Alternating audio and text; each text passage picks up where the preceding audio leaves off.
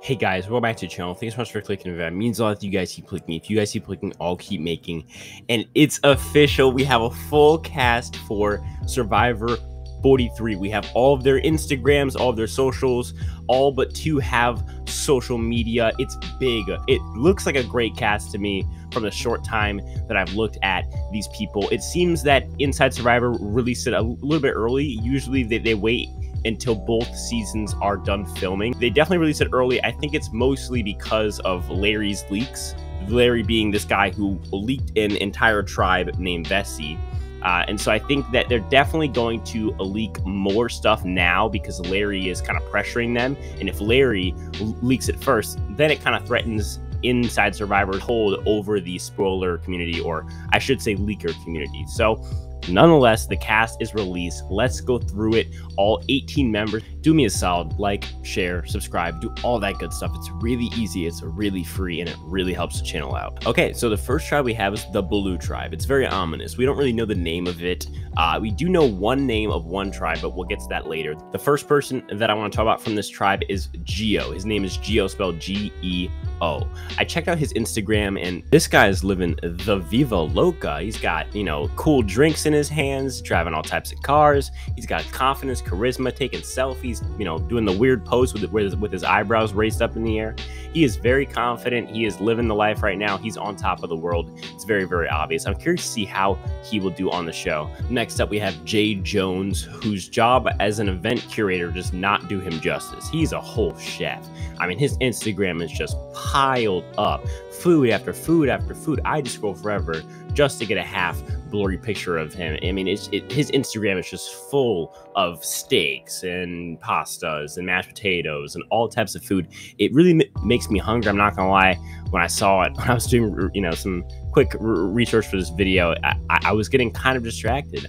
So I can appreciate that. I don't know how his gameplay will be because I really don't know who he is. All I know is that he can cook some really, really good food and curate an event like there's no tomorrow. Next up, we got Ryan, and I'm surprised this guy's name isn't Jim because he is always at the gym. That seems like his whole personality. It seems like he is really, really into it. It gives him like that high, which is, you know, good for him. I could never do that personally. Just pumping, you know, weight back and forth for an hour is just utterly boring. And I'd rather work on a YouTube video that I can make direct money off of. But that's just me. This guy is really big in the gym, which could help him in physical challenges. I don't know how socially well he is, and I think that might be his biggest thing. He seems kind of socially unaware based off his posts. Like his selfies are pretty cringe, but we'll see. So we have Cassidy Clark, and I'm not even gonna lie to you guys. There's nothing there. It's a really, really pretty girl. That's pretty much it with this one. Maybe I'm missing something. I hope I'm missing something, but I'm not going to waste your time or mine talking about someone who I think is kind of a useless casting choice, but we'll see. The next one on this tribe is Carla Godoy, who I'm not going to lie. She is the person that I'm the most scared of on this cast of being a wokester. I mean, her name on Instagram is Yas Queer. She has the rainbow in her profile bio. She has the pronouns and everything. Yeah, it's not looking too good. She's definitely the person that I think we might be annoyed by, similar to a Shan. I don't think that she's necessarily as assertive as Shan or as good of a player, but hopefully she just doesn't win. That's obviously the hope with these people who are, you know, interesting. And lastly, we have the old lady of our season here in Lindsay. She's not the oldest, but she definitely is one of our old lady archetypes from this season. Definitely someone who the season is trying to push as the team mom person. It's always interesting that they always cast this archetype, and it makes sense because a lot of their fan base is moms and or parents, and those people will relate to people who are like them and who have kids just like them. The issue is obviously these mom archetypes just don't play the game that hard usually. Obviously the exceptions being like Kathy and Christy, but these mom archetypes usually play the game pretty passively, if not being complete goats, and at best being average players who go out, you know, late merge and are very predictable as far as their placement. Then we have the Yellow Tribe, first being Mike. And Mike is actually the person that we know the most about because his Survivor audition video is actually online. It's on YouTube. You can look up his name and then Survivor audition video, and it will come up. It's from 2020, around Quarantine Time, and it's really, really cool. This guy seems like a really, really cool guy. Definitely a great casting choice. Kind of a country guy, similar to like a Brad in that he's kind of a goofy, definitely more sporadic, a different character from down south. Very, very good casting, and I'm happy that he's on this season. Next, we have Owen Gray, who to me seems like the only real game bot on the season. It seems like he could definitely be a person that flames out day one, just has no social bonds, and is really socially awkward. Very similar to like a Jacob Derwin type of guy, but then again, maybe I'm way off. Next up, we have Sami Leyadi, I think it's pronounced, and I like Sami a lot. He's personally my favorite casting choice. He's also the youngest person on this cast because I have no idea what he's gonna be. He could be a nerd, kind of like he looks like in this picture. He could be a baller, kind of like how he looks like in this picture. You know, you really never know. You know, he could be like that Zach type of character where he's super nerdy, or like the Xander where he's cool, calm, and collected. You know, it's being young. You know, you can either be very developed early, or it takes you a while to develop, and it's interesting. I'm curious to see which one Sami is going to be. The next girl, Mariah, is what me and my friends in school would call a hot Cheeto girl, which for those who may not know, or who maybe, you know, missed it by a generation, those type of girls that are overly aggressive, very abrasive, always trying to control things, trying to have, you know, classically and traditionally male traits, just overall not fun to hang out with or date or anything like that. That's what Mariah seems like to me. Maybe I'm way off. Maybe she's super chill, but that's just not what I'm getting from Mariah at all.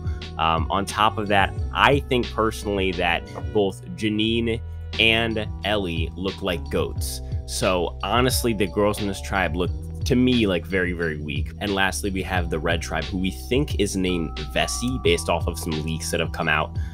But then again, it's always obviously unofficial. But what we do know is that the first member is Cody Assenmatcher, which is a fantastic name.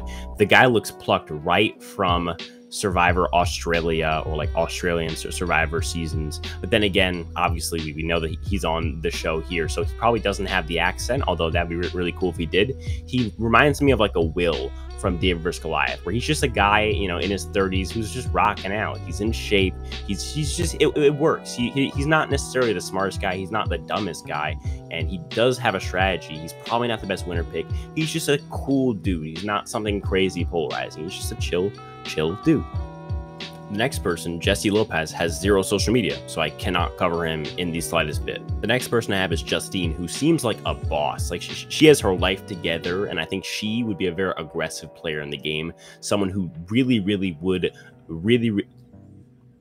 go all out to win the $1 million. And I think that's a really good trait to have. She definitely knows who she is. She's a salesperson, so you know she's very convincing. She has all of the traits. She's in that great age range, being in her 30s to be a winner. Everything's clicking for her, but I think the only issue is the fact that her tribe necessarily may not be the best catered to her, but then again, I think her social game will be so good that it really won't matter. Next, we have Ninyeka, and I'm sure I'm butchering it, but that's what I'm going to go with. She seems like she's either going to be a really likable person, like a very nice older lady, or like a Marianne Part 2. Again, we really have no idea based off her archetype. I will say, speaking of, you know, like because she is a POC, there's been a lot less diversity on this cast as far as race goes. Maybe CBS has finally realized that forced diversity and, you know, forced equity isn't the way to go, and it really doesn't help anyone except, you know, only hurting the people that are on the show. And so I think maybe CBS has finally realized the flaw in casting forced diversity, because this cast, I don't think it follows the BIPOC rule. I could be wrong on that. Maybe it does, but it's definitely closer than what we got for 41 and 42, but who knows? And lastly, we have Dwight Moore, who is pretty young, 22. He's one of two people who are under the age of 24 on this season, which is not that many, which I think is a good thing.